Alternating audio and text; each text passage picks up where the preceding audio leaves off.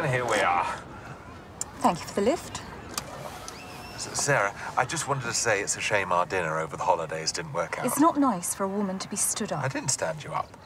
Who could have known the town had 2 Bella Italias? I did give you the address. Yes, but I saw a Bella Italia in the town square and presumed you'd got the address wrong. I didn't get it wrong. Well, you could have got it wrong. But I didn't get it wrong.